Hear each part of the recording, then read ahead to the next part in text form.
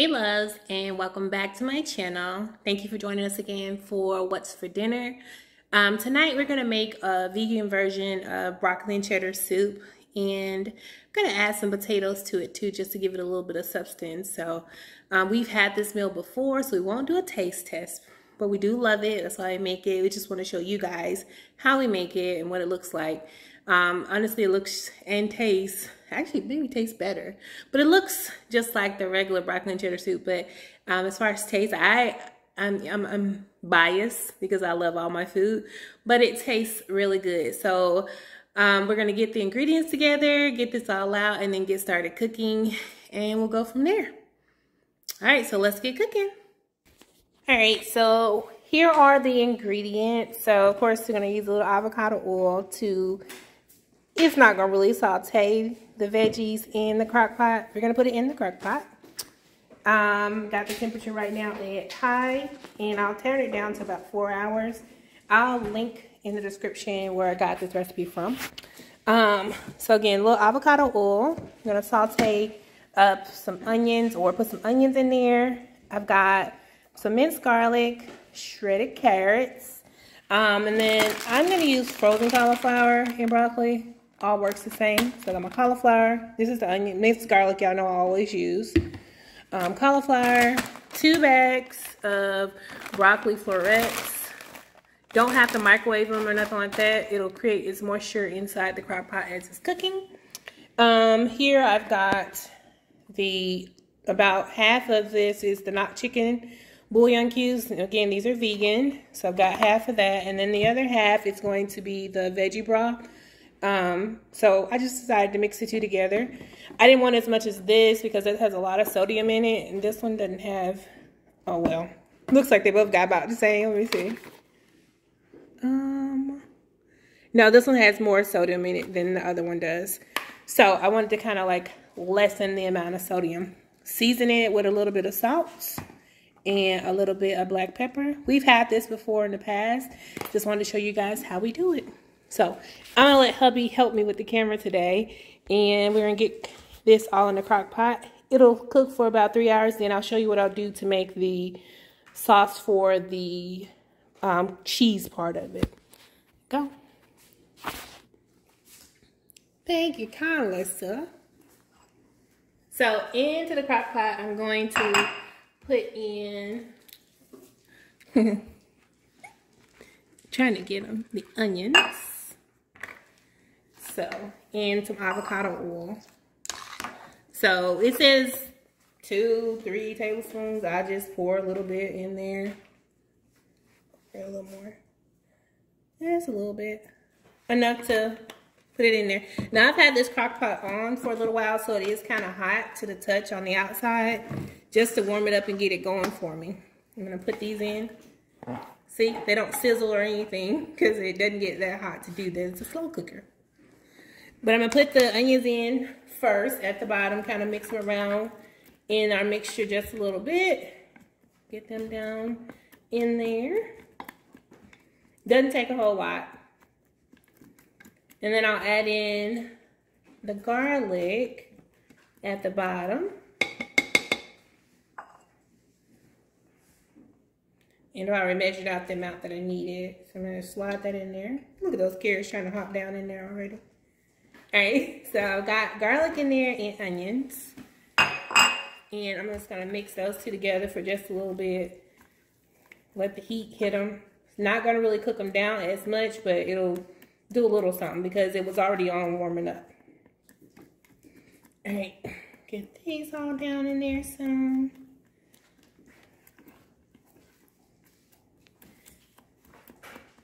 All right. Next, I'm going to add in a bag of cauliflower, half a bag of cauliflower, and 1 full bag of broccoli, and then pour some broth on that with a little salt and pepper, and then I'll do the last with the carrots on top. Grab my scissors.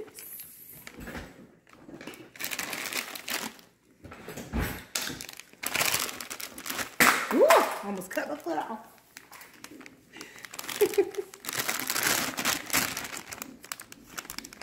I won't touch you, I promise.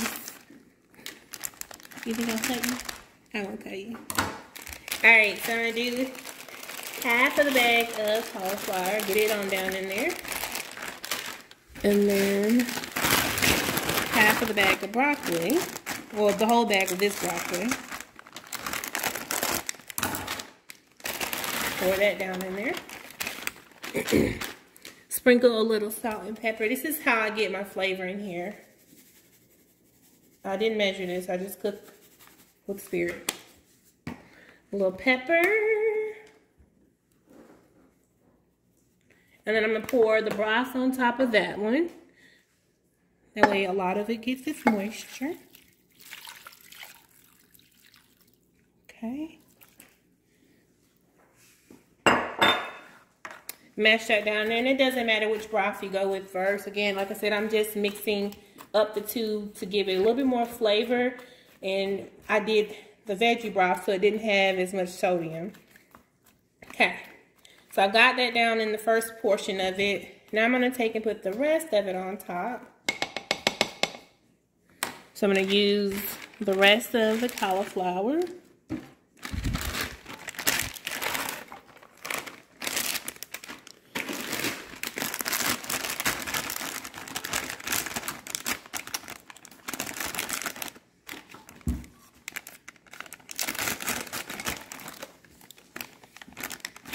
And I'm going to go ahead and put the carrots in. Trying to get the broccoli, the rest of the broccoli open. So I put carrots on in. And this is how we get our broccoli and cheddar soup without having to have, and making it vegan. So it's dairy free. And I think this one's keto friendly. So those of you who may be keto vegan, this is keto friendly as well. I think the cashews may be a little bit much, but because we only use so many of them, it doesn't really go against your numbers as far as carbs go, because we use a very few for a big batch of this. All right, so I've got these in. I'm going to use not all of this because the reserve of this broth here I'm going to use for the cheese sauce. So I'm going to put a little bit, maybe a little bit more. Almost all of it in there. Again, sprinkle with a little bit more salt and pepper. And you can taste it throughout to see if you need to add any more. Make it taste how you want it to taste as far as the seasonings go. My fan is on blowing my pepper around. Don't start sneezing. All right. Get that stirred down in there. Turn my temperature and timer down. I'm going to let this cook for about 3.5 hours, and then I'll come back and add the cheese sauce. And I'll show you guys what it looks like. Get this lid on, and that's that. So that's it for right now for the broccoli and cheddar soup. Let that cook for about, thank you, love. Let that cook for maybe about, let's see, 3.5, 4 hours, and then I'll come back and check it. Alright, so this is how the soup is looking. It is almost done. I'm going to give it a quick stir. I forgot I'm going to add some potatoes to it. So ours won't be keto friendly when I add the potatoes to it, but the potatoes actually gives it a little bit of filler room. The soup is yummy the way it is, but we found that we like the potatoes a lot. So I'm going to take and add maybe one russet potato to this mixture, and then blend it all together. While I chop up the potato and get ready to put that in, I'm also going to go over and make the cheese sauce that's going to go in here. All right, stay tuned. So for the cheese sauce, we've got the cashews that are soaking. I'm going to take and rinse those off. We've got some Dijon mustard, some lemon juice, and nutritional yeast. And then the rest of the veggie broth is going to go in the mixture as well. We're going to put all that into the blender, blend it up, and then we will have the cheese sauce for the broccoli and cheddar soup. Then I'm going to put that along with the potatoes into the crock pot, and we'll turn it up to I think high, because I turned it down to low a little bit because I wanted to cook a little longer. We'll turn it up, and then we will put it on for about 20 more minutes, then dinner will be done. So let's blend up the cheese sauce real quick while the potatoes are boiling. All right, so the cashews are all rinsed off. I'm going to add these in. Then we're going to add, I'm going to do the dry ingredients first, some nutritional yeast. Again, the recipe will be down in the description box for you guys, so you'll be able to know how to make this yourself. So we've got the nutritional yeast in there. And I'm going to add in some Dijon mustard. I really don't measure it. It tells me how much, but I try to just squeeze a little in. It's kind of nasty, y'all. So, alright. Squeeze in just a little. That's about that much. My daughter's holding the camera right now and trying not to laugh. You got it? Got it. Alright. We'll make sure the people can see. Alright, then we're going to add in a little lemon juice. Could have used fresh squeezed lemon, but you know, I always just do a heaping amount of that. And then I'll add in the last piece, the remaining veggie broth. And then blend this up, add it to our mixture, cook it for another 30 minutes, and boom. So I'm adding in the rest of the veggie broth. I'm going to go ahead and blend that up, and then I'll show you guys the finished product. Alright, so this is what it looks like all blended up. It's just, honestly, just a liquidy cheese sauce. I'm going to take and put that over into the crock pot and the potatoes and blend it up. Sorry about my finger. Blend it up, and we should have our soup done in about 30 minutes. Alright, so I've got the potatoes done. I just wanted to soften them just a little bit. They didn't need to boil all the way. I'm going to scoop them out. Didn't feel like draining them, being extra. So I'm going to scoop them out into the crock pot. Literally maybe about 2 potatoes. Mine were little, so it's 3 of them. But you don't need a whole lot of potatoes in here. Again, this just helps to make it creamier for us as we're making our mixture. Put the rest of this over here. Scared you, didn't I? Mm-hmm. Alright. So we're going to put these little guys on in. Like so. Okay. Those are done. I'm going to put these back over here. And then I'm going to take my cheese mixture and pour that in here. And y'all know me. We gonna waste not, we want not. So I'm gonna take and scrape that all down in there. Make sure I get all of that out. Huh? Hands in the way. Oh, okay. You know what I'm doing though. Alright, so I'm scraping that in there. I got most of it out of there. And I'm just gonna stir that up together. Check out this cheesy look. I mean, come on, y'all. Looks almost like the real thing. Because it is the real thing, it's just cashew cheese sauce instead of dairy. So there you have it. Take and mix this in. I'm going to turn the temperature up, put the lid back on, let this cook down for about 20-30 minutes. I'm going to mash it with the masher instead of putting it back in the blender because I don't feel like it. Or maybe I will. We'll see. We'll see. If my arms feel like mashing, we'll mash. But I've got it all mixed up. I'm going to take and put the lid back on, set a timer for 30 minutes, turn it to high, and then we will come back and see the finished product. So I'm going to turn my temperature up to high, and I'm going to leave it on this 2-hour marker, but I'm going to set a timer for 30 minutes. We'll be back. All right, so it has been cooking for about 20-30 minutes. So I'm gonna actually, instead of me using the masher, I'm gonna take, this is what it looks like, y'all. Looks good, huh? Take the masher, instead of the masher, I'm gonna take and put it in the blender. So I'm gonna mix some more of it up together. I'll probably take about 2 cups of it and put over in there. That way it's not, like, we still have some texture in the soup. You can see you still got broccoli and that was cauliflower. Broccoli. And you got a few potatoes that's still whole in here somewhere. Oh, here we are. A few whole potatoes.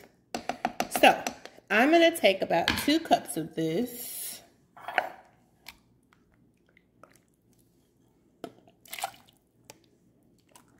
And put it in the blender. Yeah, I think 2 cups will do, because then that way we'll still have some chunkiness. And I may mash this up just a little bit, so it's not too many big pieces in there. All right, so let's go to the blender. So something in me told me not to clean it out because I wanted the rest of my cheese sauce, so I didn't. So I'm going to place that in there. And this blender does work with hot ingredients as well.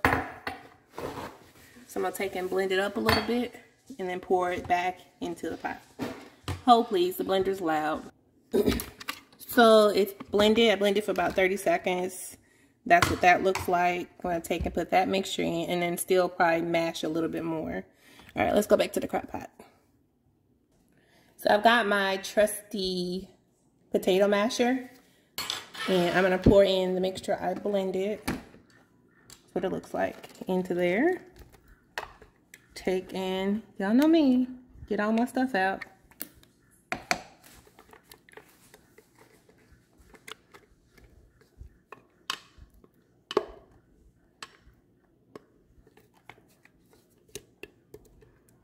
Almost got it all out of there.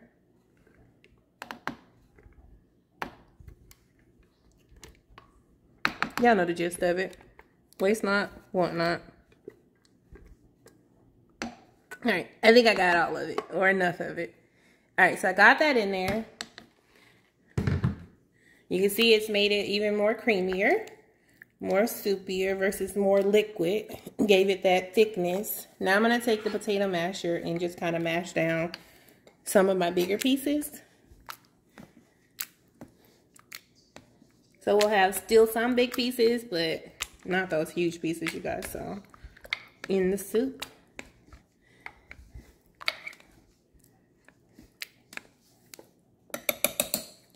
Take and stir to see what we're working with. Get rid of a few more big pieces, but I think we're doing good. All right, a few more pieces in there, kind of too big. All right, I think that did it.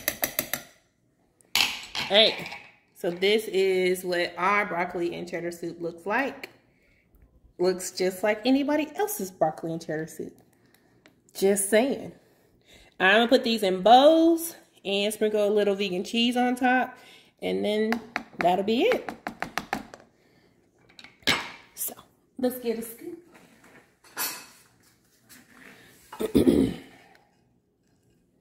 Look at that. Creamy goodness. I'll do maybe 3. That there.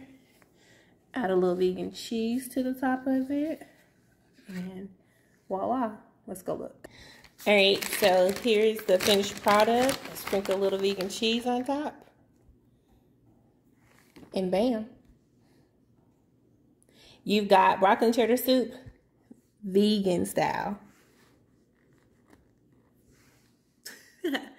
Thanks love so much for watching. We hope you guys enjoy. If you decide to make it, definitely let me know. Remember, the recipe will be somewhere in the description box for you to pull it up and see and make it your way. Tweak it to how you need to, so that way it tastes and looks and feels like you want it to.